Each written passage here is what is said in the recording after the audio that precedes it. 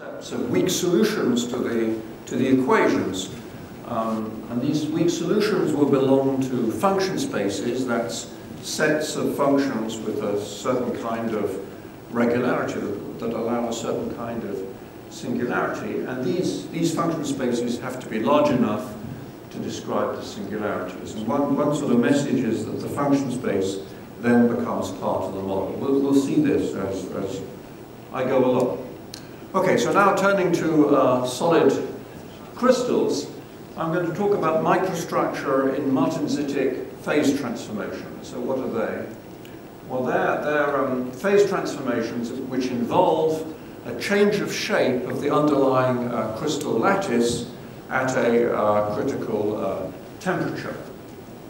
So, for example, you might have a crystal which at a high temperature has a cubic lattice. So there might be, so there you see an elementary cube of the lattice. So there might be, say, an atom at each corner, and in the middle of each face, that would be a face-centered cubic lattice. And because it forms is repeated many times to form a very big lattice. So that's at a high temperature. And then you reduce the temperature to below this critical temperature, theta critical. And then due to energetic interactions between the atoms and so on,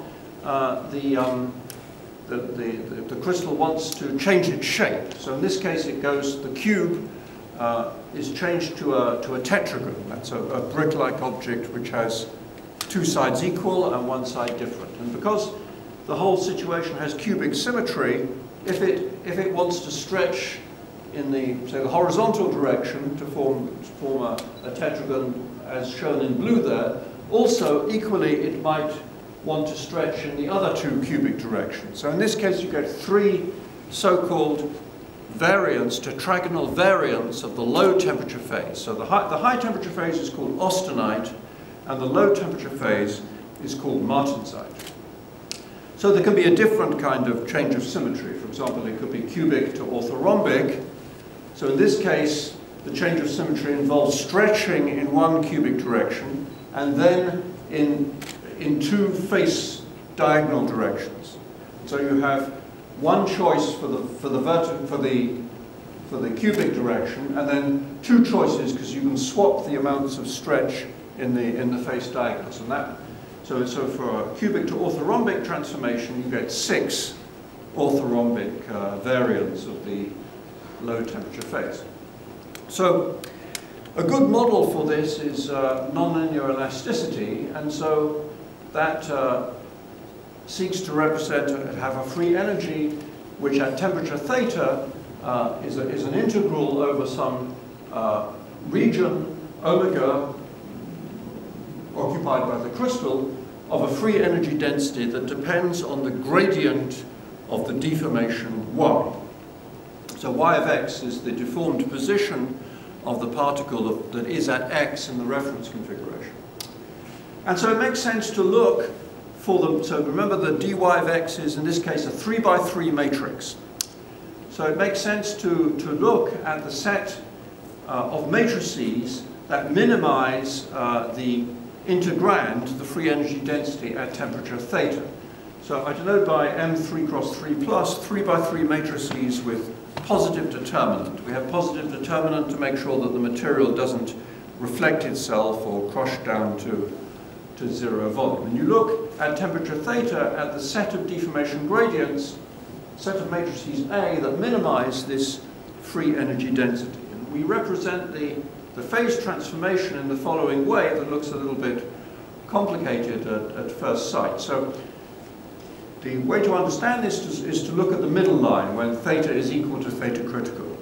Then the high temperature phase and the low temperature phase should have the same energy. So we take as the reference configuration the high temperature phase at the critical temperature. So that's represented by the mapping y of x is equal to x, whose gradient is the identity matrix.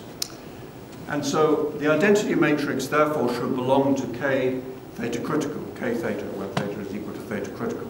But the energy is invariant to rotating the crystal by a rigid rotation. So you also have any rotation. So SO3 denotes the set of rotation matrices. So that SO3 then represents the energy well corresponding to the austenite at the critical temperature. And then, looking further to the right in that middle line, we have a finite number of variants represented by positive definite symmetric matrices UI. And you can rotate each of those as well. So, so at theta critical then you have n energy wells corresponding to the n variants of the low temperature phase and one energy well corresponding to the high temperature phase.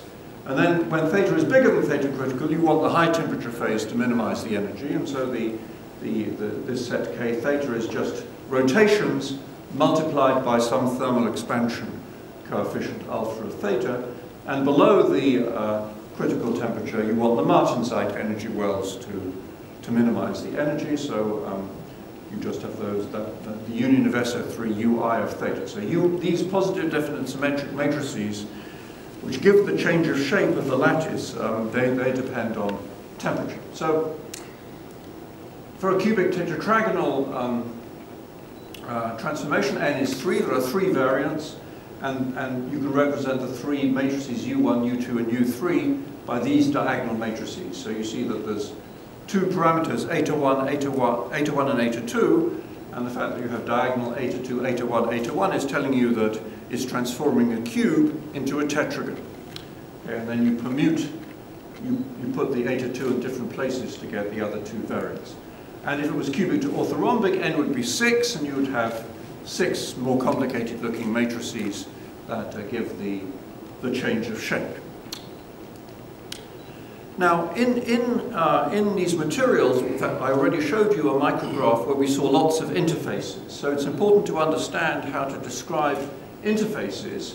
And so here is the basic calculation. You imagine that you've got a mapping y which is piecewise affine. It's continuous, but its gradient jumps across some surface. That surface has normal capital N, and above the surface the gradient is a constant matrix A, and below the surface it's another constant matrix B. Okay, so the question is, how are A and B related? And the answer is given by this formula that A minus B has to be the tensor product of a vector A with the normal N. And that's a so-called Hadamard jump condition, and it just comes from applying continuity across the plane. So A tensor N, that's the matrix whose components are A, I, N, J. So then to look at, so in K of theta you see all these energy wells of the form SO3 times something. So can we find pairs of matrices belonging to these energy wells which satisfy this Hadamard jump condition? And so there's a little theorem that is proved in many different versions in the literature. So here's one version. So if you've got 2 positive definite symmetric matrices, U and V, which are different, then there's a rank 1 connection. So the tensor product of 2 vectors is a rank 1 matrix, assuming that that A is different from B. And so there's a rank 1 connection between 2 energy wells, SO3 and SO3U and SO3V. That means that you can find one matrix, say RU on SO3U, and one matrix R tilde V on SO3V that differ by a matrix of rank 1 for some rotations R and R tilde and some vectors A and N, if and only if, you can do that, if and only if the middle eigenvalue of U squared minus V squared is 0. So U squared minus V squared is a symmetric 3 by 3 matrix. It has 3 eigenvalues. You can order them, and to get an interface, the middle eigenvalue has to be 0. So, now it turns out that you cannot find 2 matrices on the same energy well that differ by a matrix of rank 1. So you can't make an interface between 2 matrices on the same energy well. But if you take 2 of the low temperature energy wells, two of the variants, SO3UI and say SO3UJ, then it may be possible to have rank 1 connections between them. And if so, the corresponding interfaces are called twins. And they have two possible perpendicular normals. And so here's a picture. This is a high-resolution electron micrograph of twins in nickel manganese that does a cubic to tetragonal transformation. And the cubic axes are, as shown, at 45 degrees to the horizontal, and the other one is into the middle of the screen. And if you look very carefully, so each dot represents a column of atoms perpendicular to the screen. And if you look very carefully, you see on the right how the atoms are. So these interfaces, which separate these layers, on one side it's been stretched in one of the cubic directions, and on the other side in the other cubic direction. So in this case, this is face-centered cubic, which is why you see a dot in the middle of the four other dots. So and one thing that I want to notice here is that you do have these layers exist, and they're very, very fine. So they're just 6 or 10 atomic spacings thick. Now, again, by the theorem, there's a rank 1 connection between the austenite, that's represented by SO3, and SO3UI, if and only if. So now I've got U is UI, and V is, say, the identity. So I need that the middle eigenvalue of U squared minus the identity is 0. So that's saying that the middle eigenvalue of UI, lambda 2 of UI, is 1. So that's something that you don't expect to happen. I mean, UI is some matrix. It's very unlikely that its middle eigenvalue is exactly 1. Okay. So usually it's not 1. And so you can't make an interface between the high temperature phase and the low temperature phase. So how does it get from the high temperature phase to the low temperature phase? Well, this is typically how it does it. So the high temperature phase is on the right, and on the left you see that it does it by making this very fine laminate in which you have twins. So in these layers, the gradient alternates between two values, A and B. And in fact, this is one of the interesting sort of philosophical things about this theory, that the minimum of the energy in this model is in general not attained. In other words, the energy is bounded below by something, so you apply some boundary conditions, the energy is bounded below by some number, and you can find a configuration that gets you as close as you like to this number, but you will never actually get there, right? And as you get closer and closer, the microstructure becomes finer and finer. These layers become closer and closer together. So that according to the model, you get infinitely fine microstructures. So in some sense, these very fine microstructures that you see come in this model, are predicted in this model because of this phenomenon. Okay, now to understand more complicated microstructures requires advanced techniques of the calculus of variation, such as quasi-convexity and Young measures. And there are many unsolved questions. So I'm going to just show you some pictures. So here are some pictures of the kind of complicated microstructures that you can see. So in orange there, this is in copper, aluminum, nickel. We saw one like that before. Then on the right in these various colors is copper, zinc, aluminum. Here we see in nickel aluminum in the bottom left, we see two families of layers in different directions that meet. And on the right, it's not so easy to see. These are all single crystals, but often materials form polycrystals in which there are grains in which the orientation of the crystal are different. And then we see sort of microstructures that occur in one grain and then affect the microstructure in different grains. So we can't understand many of these pictures precisely because we don't understand some fundamental issues of the calculus of variations. So rather than try to, because I don't have time to describe some of that, I just want to show you some interesting pictures and two videos, actually, of things that are related to what I've done. And so the first one is this. This is a so-called non-classical austenite-martensite interfaces that was predicted many years ago by a collaborator of mine, Carsten Carstensen, and myself. And then this very brilliant young experimentalist, Hannes Scheiner from Czech Republic, found a wonderful way of producing these. So in this case, whereas we saw a classical austenite-martensite interface in which there was a simple layering which matched onto the austenite, here there are layers within layers. There are double sort of layers. Okay, so this was predicted by theory. Now, Hannes Scheiner has another fantastic experiment which I want to show you. So this is a single crystal of copper, aluminum, nickel, and it's in the low temperature phase. It has a constant deformation gradient. And that black thing in the middle is the tip of a soldering iron. So it's very, very hot there. So at the tip of the soldering iron, the temperature is way above theta critical. So you would expect that the high temperature phase would nucleate underneath the tip of the soldering iron. But it doesn't do that. It nucleates at the bottom right-hand corner of the specimen. So if you look carefully, as I run the video, you'll see that happening, I hope. Except that it doesn't. Oh, wait, no, where is the? Why doesn't it work? There we go.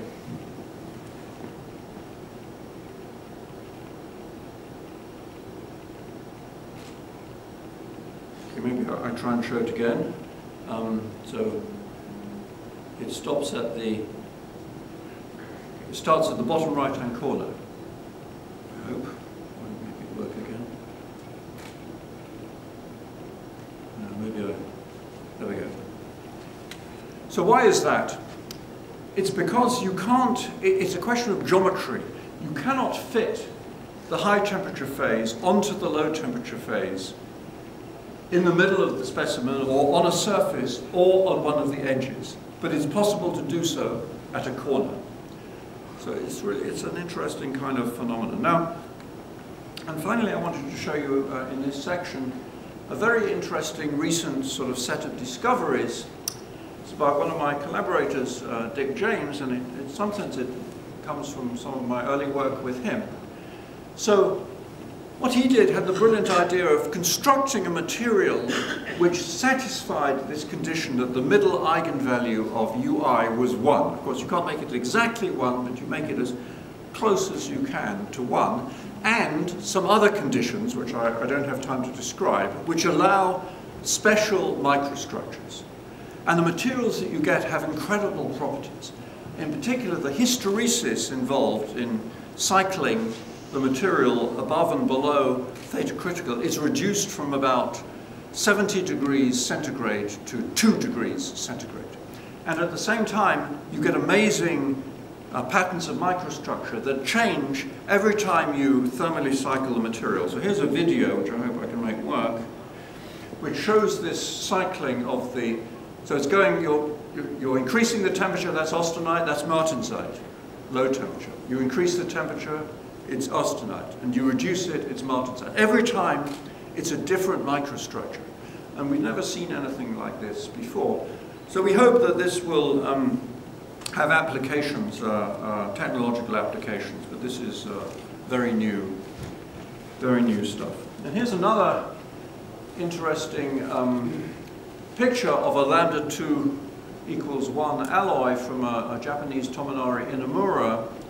And there you see, again, a wonderful microstructure there, which seems to be, so in this case it's cubic to orthorhombic, and it seems that the gradient of y in this grain in the middle there takes 12 values, none of which have rank 1 connection, so you can't make an interface between them. So it's really apparently an experimental observation of a very singular mathematical object, which you wouldn't maybe expect to be possible. Okay, so now that's all I've got to say on solid crystals. So now I turn to liquid crystals and their defects. So liquid crystals are of many different types. You'll certainly have some on your wrist, or some of you will have some on your wrist or on your laptop. They're the working substance of many computer displays. And the simplest class, which I'm going to restrict attention to today, is pneumatic liquid crystals. And many liquid crystals consist of rod-like molecules. Here are some space-filling models of two important commercial liquid crystals, MBBA and 5CB. And you see they're color-coded according to the atoms. So they're mostly carbon or nitrogen with a bit of oxygen and hydrogen. So, but they're not exactly rods, but they're often approximated mathematically by rods. So the pneumatic phase typically forms on cooling through some critical temperature, theta critical, by a phase transformation from a higher temperature isotropic phase. So in the higher temperature phase, these rods are oriented randomly. Okay? But when you reduce the temperature, they form this pneumatic phase in which they're sort of roughly lined up, not perfectly, but like sort of matches in a matchbox. Of course, they're also moving around due to thermal motion. So they have orientational order, but they're not no positional order. So they're not arrayed in a lattice like they would be in a solid crystal. And so typically there's this critical temperature, theta critical, and a lower temperature, theta m, and below that the material does something different. It changes into a different liquid crystal phase, or maybe it solidifies. And so, for example, for MBBA, which was one of those molecules, the two temperatures involved are 17 degrees centigrade and 45 degrees. So there's this range in which you can see the pneumatic phase. And I want to show you a video of the pneumatic phase forming as you reduce the temperature. So this comes from a very nice Cambridge website where you can see all sorts of interesting things. So here we're reducing the temperature. So the black is the isotropic fluid, and you see the pneumatic liquid crystal forming, and you see these interesting patterns. And these patterns are defects, actually.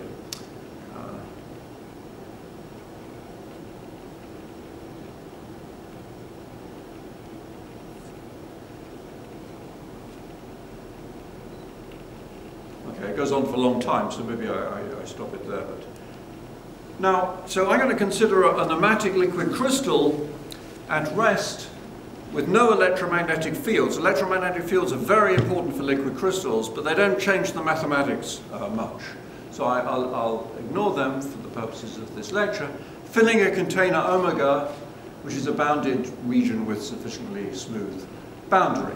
And the classical model of liquid crystals is the Ozane-Frank theory. And so the unknown is a unit vector n, which is called the director. It belongs to the unit sphere, which gives the mean orientation of the molecule. So you can see that in this picture on the bottom left-hand corner.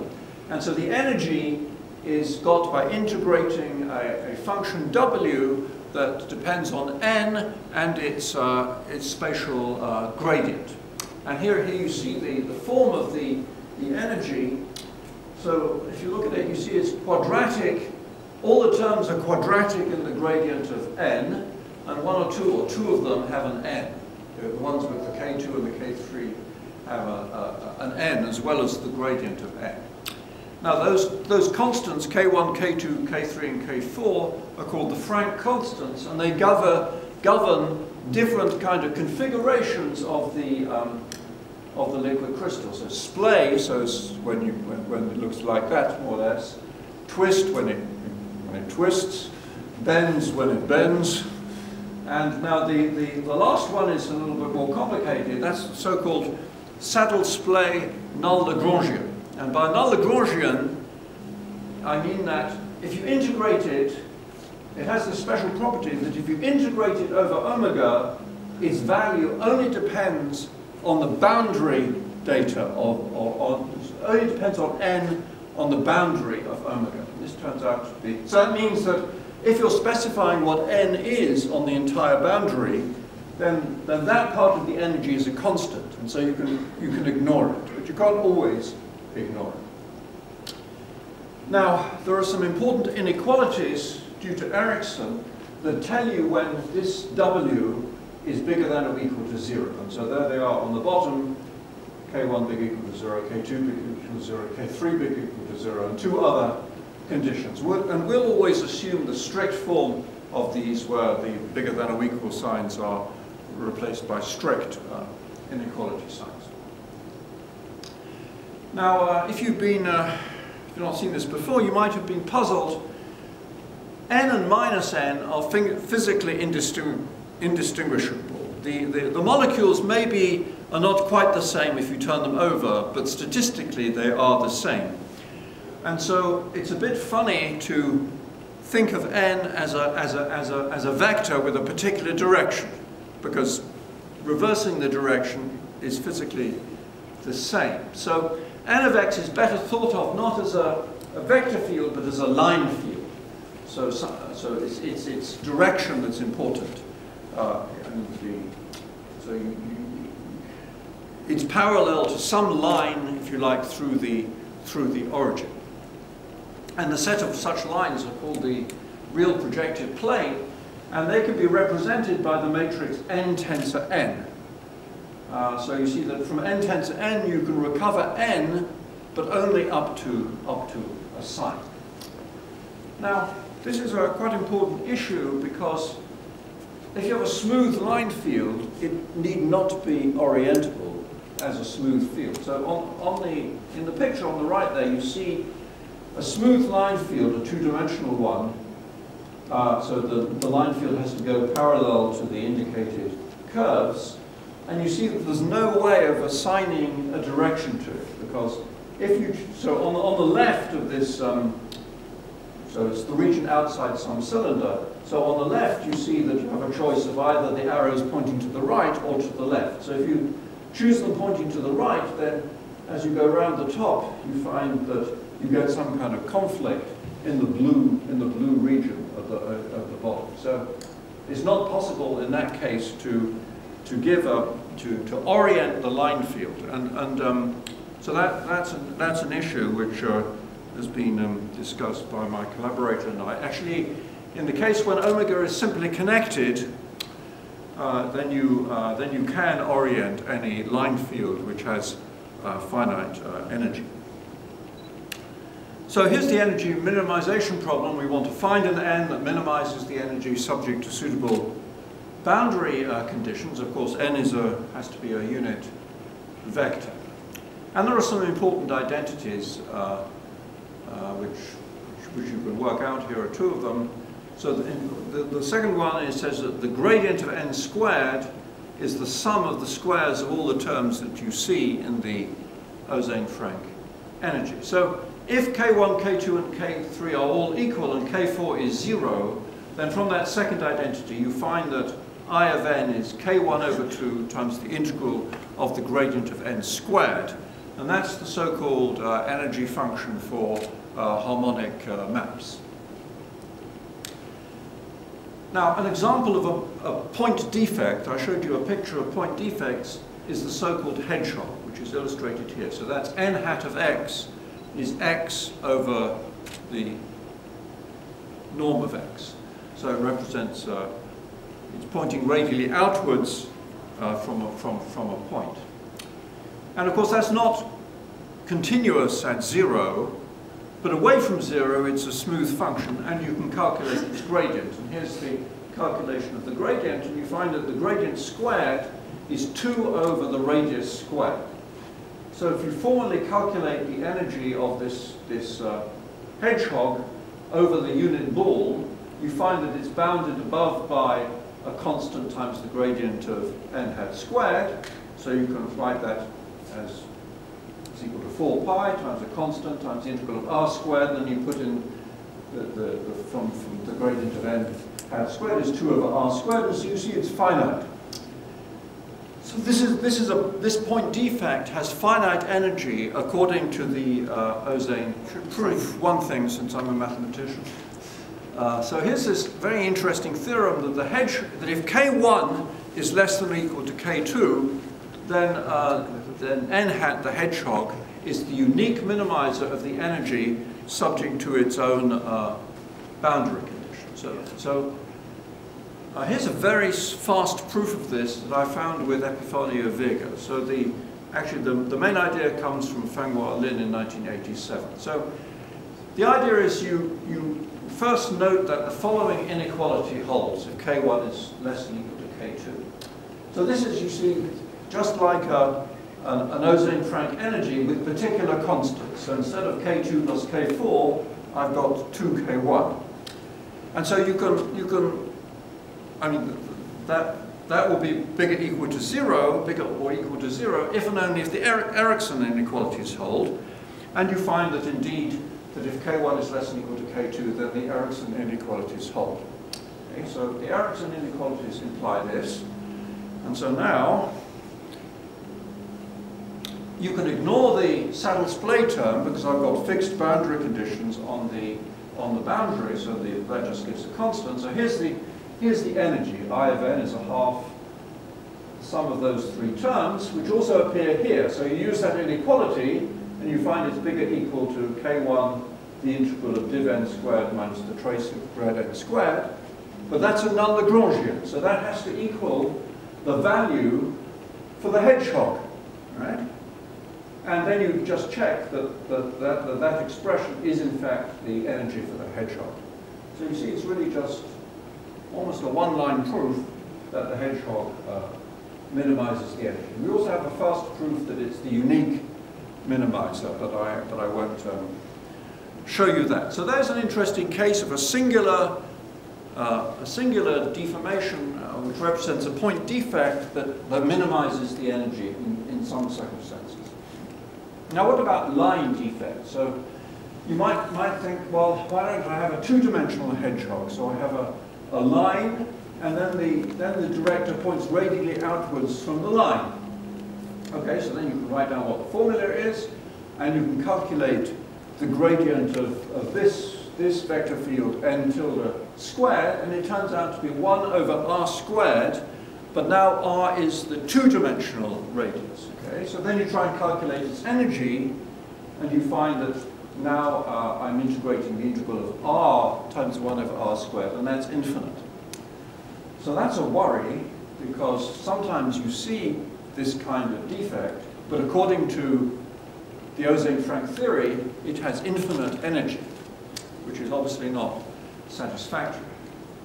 What's more, you see other line defects. So here's one, a so-called index 1/2 defect. So in this case, at the point in the middle, that's a line going into the center of the screen, and the other lines show the direction of the line field. And they fail to be modeled by Ozane-Frank for two reasons. First of all, they're not orientable. So again, you try to orient them, and you get some kind of contradiction. And the second reason that they can't be described by Ozane-Frank is that even if you look at just one of the sectors, the energy there is infinite, more or less by the same calculation as I showed above. So now, that problem could be resolved potentially by doing something that's theoretical in the theory, but I don't see why you should do it, to modify the growth of W for large gradient of n, so that instead of it being quadratic, it's subquadratic. That would give things finite energy, but it won't solve the non-orientability problem. Now, there's something very interesting, independently of maybe liquid crystals or solid mechanics, which is called the Lavrentiev phenomenon.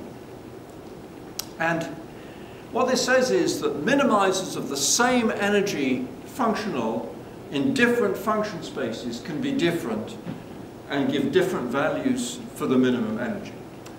And so a consequence of this is that the function space is part of the model. And I wanted to show you some example where you can sort of see this intuitively. It's an example from solid mechanics where you have a ball of rubber in green, so inside the blue circle or sphere, and you're pulling it radially outwards according to the red arrows. And you model this according to nonlinear elasticity. I don't give you what the exact model is, but what I'm going to show you is what happens in different function spaces. So the function space is going to be along the line, and then I'll show you, and this is not a usual thing to do, but if you allow n, the director, to be discontinuous. Okay, so then you have to augment the energy by paying an energetic penalty for a jump in n. So here we work in this space which I haven't defined, SBV, and so we have the energy that we had before, the integral of W of n with the gradient of n, and then we have an integral over the jump set of n. So that's the set of points where n jumps, which is well defined in this funny space SPV. And then something else that's well defined is the normal to that jump set, which is written as nu. And other things that are well defined are the two limits, n plus and n minus, on either side of the jump set. And so we assign an energy to whenever you have a jump of n, which is some integral over that jump set, of some function of those three things, n plus, n minus, and nu. And here we consider a problem, it's called order reconstruction, it's been considered by many authors, in which we have two plates filled, and the region between is filled with liquid crystal. And on the top plate, the director has to be vertical, and on the bottom plate, it has to be horizontal. But the plates are very close together, they're distance d apart. And so those two boundary conditions are sort of antagonistic, right? So now imagine that, that n is smooth. Okay, then it's got to go from horizontal to vertical in a distance d. So its gradient is going to be of order 1 over d. The energy is quadratic in the gradient. So the energy will be of order 1 over d squared, and then you have to integrate it over the volume, so you multiply by d. So the energy of a smooth deformation is of order 1 over d. It's like, in fact, c over d times L1 and L2, where L1 and L2 are the other two distances. So that's what the energy looks like when you have a smooth n that goes from horizontal to vertical. But now suppose you allow n to jump.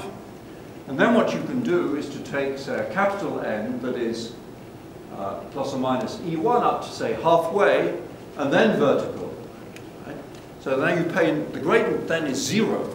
So you pay no elastic energy at all. And so all you have is the energy of the surface, which is L1 where it jumps. So that's L1, L2 times some f of something. And of course, when d is sufficiently small, that's going to be less than c over d L1, L2. So in fact, this problem prefers you to have an n that jumps. And that sort of thing does happen at very small scales, it appears. And so here are some other possible applications. There are liquid crystal elastomers that are somehow a mixture of martensitic phase transformations and liquid crystals. And you get this layering, and in these across the layers, you expect the director to jump. And then there's some very interesting things that have happened in thin films of smectic liquid crystals, where apparently you get jumps in the director. And finally, there's a sort of mathematical convenience that you could assign 0 energy to a jump from n to minus n, and thereby recover orientability in these index 1/2 defects. So finally, I want to say something about another theory which is liked very much by physicists, which is the Landau-de Gennes model. And this is, if you like, a smoother model. It uses, instead of the director, a tensor order parameter that's based on the probability distribution of molecular orientations at or very close to a point x. And two advantages that people think of this model over the Ozane-Frank model is that it gives structure to defects so that in particular they have finite energy. For example, the line defects will have finite energy.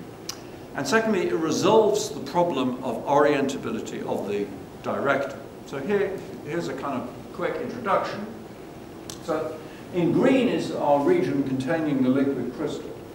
And then we take a point X and we think of it as being a very small ball. Small enough to be essentially a point, but large enough to contain lots of molecules. So to give an idea of the numbers involved, if the radius of this ball was 1 micron, the ball would contain about 1 billion molecules. So easily enough for a statistical description. So now you imagine picking one of the molecules, like the one in light blue, from this ball, and looking to see what its orientation is. And that way you get this probability distribution, rho of x and p. So it's a probability distribution on the unit sphere that tells you the probability of getting a particular orientation for the molecule. Because we're working with this head-to-tail symmetry, it's going to be symmetric. Rho of x p is going to be rho of x minus p, and of course it has to integrate up to 1 over the sphere to be a probability. And so de Gennes thought, well, you can't really have this probability distribution as a state variable because it's infinite dimensional. So why not instead work with moments of it? But the first moment is automatically 0 by this symmetry condition. So the first non-trivial information comes from the second moment, which is defined to be m of x, which is the integral over the sphere of p tensor p against rho. And this is a positive definite symmetric matrix. And in the case when the distribution is isotropic, so that means rho of x p is 1 over 4 pi, then it turns out that m of x is 1/3 times the identity matrix. So de Gennes suggested that one should subtract 1/3 the identity from m. That way you get a matrix which is symmetric, and by construction its trace is 0.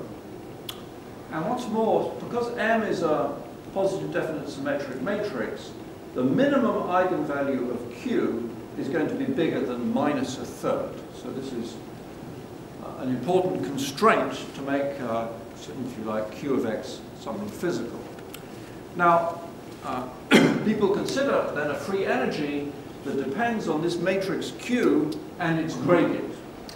And it's conventional to split it into two pieces. So first of all, you put the gradient of Q equals 0, and you get a C of Q 0. That's called the bulk energy. And then you have to subtract it off again.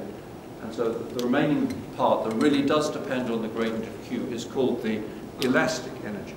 And it's often assumed that the bulk energy has this quadratic form shown with A linear in the temperature and B and C positive constants. And if you work out what the Q's are that minimize that energy, then they turn out to have two equal eigenvalues. You can represent them in the form Q is a constant S times n tensor n minus 1/3 the identity, where n is a unit vector. S is given in terms of the coefficients A, B, and C.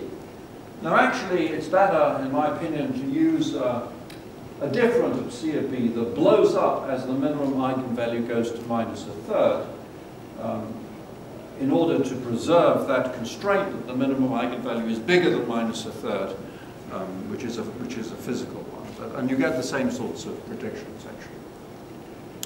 Now for the elastic energy, it's usually assumed to be quadratic in the gradient of Q, and it has to satisfy some isotropy conditions that come from rotational invariance and so on, and 4 possible isotropic functions that are quadratic in the gradient of Q are shown.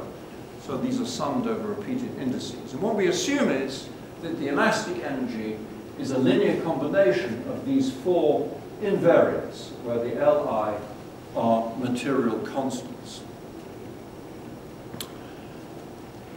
So how do you get from one theory to the other?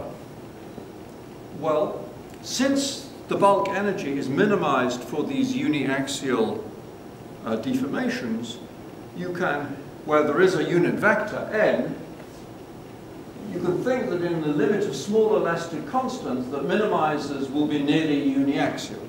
So that this motivates a constrained theory in which you minimize I of Q subject to this constraint. So in that case, you have to minimize just the elastic energy. So you can put that Q into the elastic energy, and what you get is exactly the Ozane-Frank energy, and the constants K1, K2, K3, and K4 are given in terms of S and the four constants L1 up to L4 through this invertible matrix. So you can go back and forwards from the Ki to the Li. So now, this is my last slide. What's interesting is that under suitable conditions on the Li, minimizers of the Landau-de Gennes energy functional are smooth. They're smooth. They have no singularities. So here you see this contrast between a rougher model and a smoother model. The Ozane-Frank theory is a rougher model, and it represents point defects as singular minimizers. It has some trouble with line defects, but at least with point defects, it represents them as singular minimizers. But the Landau-de Gennes model has no singular minimizers, so defects are not represented by singularities. So you have to think very carefully as to how you see the defects according to the Landau-de Gennes model. And in fact, there is this relationship between the description of defects according to these two different models, one of which has the order parameter to be just a unit vector, which is, say, two-dimensional, and one which has the order parameter as this trace-free matrix, which is sort of five-dimensional. How is it that you describe defects according to the two models? For example, how would you describe the hedgehog in the Landau-de Gennes model? So there's a huge amount of interest and current research on this kind of question. So on one hand, you'd think that, well, the Landau-de Gennes theory is the better theory in some sense. It has more structure. But on the other hand, really everything is uniaxial almost everywhere. So you would like a theory that is uniaxial. But the Ozane-Frank theory has these problems with giving some defects infinite energy and so on. So the question is, what is really the best way of doing things? So there you see in liquid crystals a contrast between a rougher model and a smoother model. And I didn't say anything about smoother models for martensitic transformations, but these exist also. And so you can add a term to the energy which represents the surface and the interfacial energy of when you have a twin, which according to the elasticity model is a sharp interface, then you can smooth it out, and so the twins are somehow smooth in this smoother model, and so that's also a sort of area of great interest. How you see the connection between modeling the same sort of phenomenon, which in that case is interfaces in materials, according to different theories which have different degrees of complexity. So that's all that I have to say. Once again, I want to express my appreciation for the award of this prize, and I hope that at least something that I've said has been interesting for you. Thank you.